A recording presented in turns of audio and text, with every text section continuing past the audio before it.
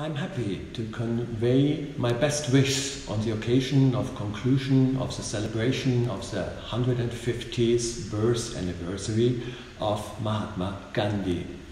His contribution to humanity is immense, and his message of peace and non-violence continues to be noteworthy every day. Mahatma Gandhi has been a beacon of hope and inspiration, especially in Germany, but in the rest of the world. He dedicated his life for universal peace, justice, and harmony. On his birth anniversary, we remember him and his message.